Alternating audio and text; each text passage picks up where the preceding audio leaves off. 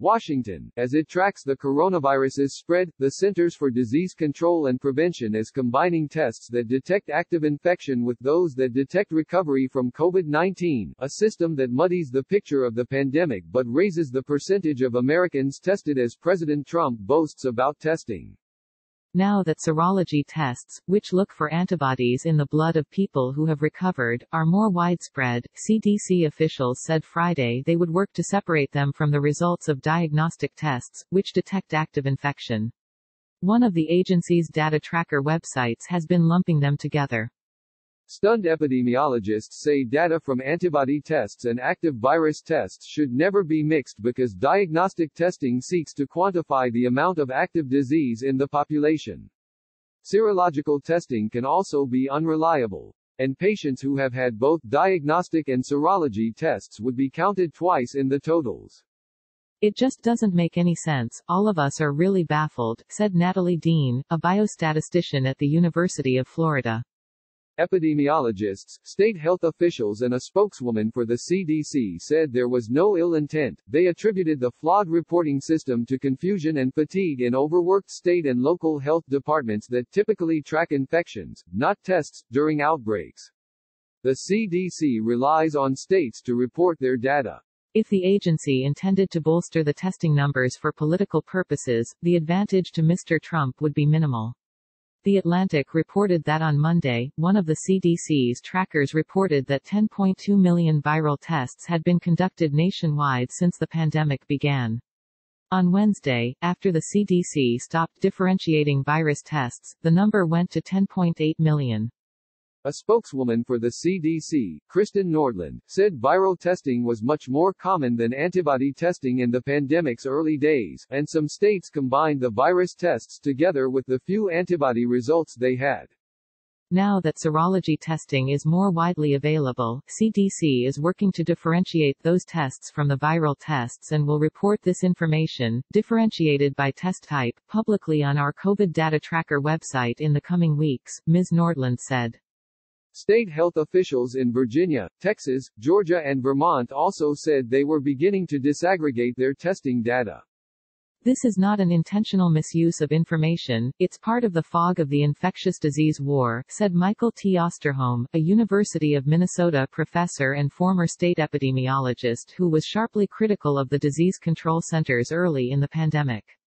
We've done surveillance for cases, and now we're all trying to do testing, and it presents unique challenges. Whatever the reason, the numbers are fueling Mr. Trump's frequent, and inaccurate, boasts that the United States is doing more testing than all other countries combined, a claim that the fact-checking website PolitiFact has declared pants on fire wrong. Governors rely on testing in deciding how far to go in reopening their economies. With all 50 states moving to reopen, accurate tracking is essential.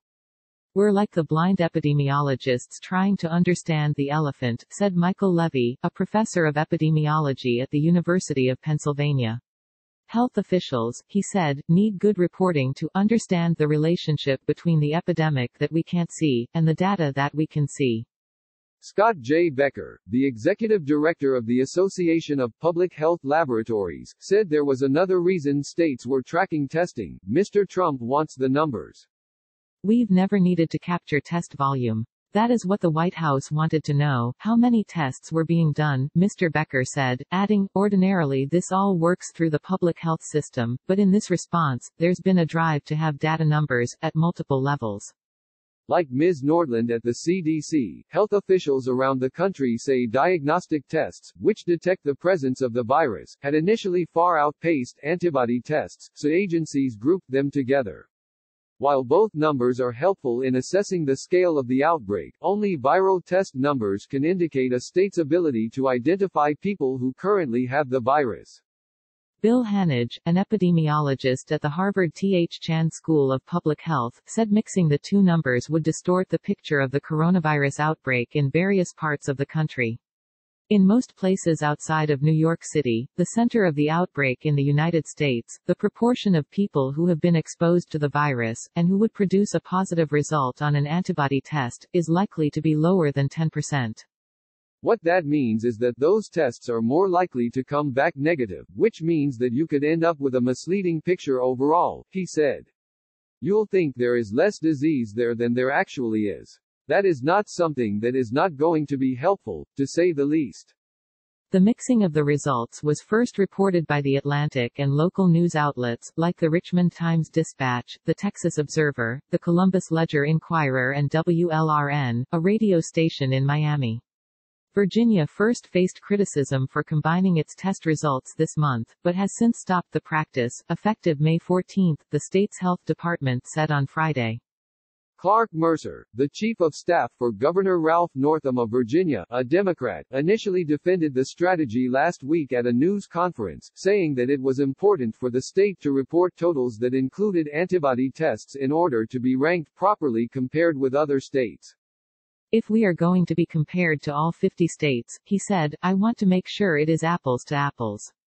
But a few days later, Mr. Northam, who is a physician, said he had only recently learned that the data was being combined and had since directed the health department to disaggregate the results.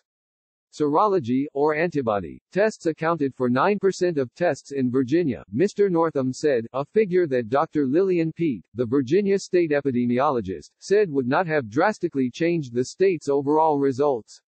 For the 20 years that I've been a public health leader, we've never focused on testing, and this is a new virus, so we are still learning about it, Dr. Peeke said Friday.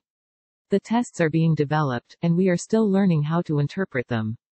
Health officials in Texas also announced this week that they had made changes to exclude antibody tests from its tally of total tests, and Vermont previously removed tests for antibodies from the numbers on its website.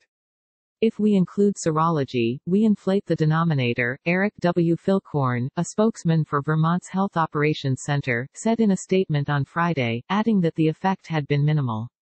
Serology tests accounted for 4% of all tests in Vermont, he said, and including them may have increased the percent positive rate by a fraction of 1 percentage point. In Georgia, a state that is being closely watched after it became one of the first to reopen businesses last month, officials said they were working to improve transparency after reports that up to 15% of the state's tests were antibody tests. While Georgia's coronavirus caseload has remained more or less the same in recent weeks, the latest developments raised questions about the accuracy of the numbers. The integrity of our data is absolutely our number one priority, Dr. Kathleen Toomey, the commissioner of the Georgia Department of Public Health, said at a news conference on Thursday. The Pennsylvania Department of Health is still using a small number of positive antibody tests to inform the state's total case numbers, a spokesman, Nate Wardle, said on Friday. But he said those antibody tests were not skewing results, they represent less than 1% of total cases in the state, he said, and were not being used to decide whether regions should reopen. Mr. Wardle said patients who had a positive antibody test as well as symptoms or a high-risk exposure had been included in the state's probable test count, based on guidance from the CDC, which allowed the state to track whether patients who had symptoms early on may have had the virus.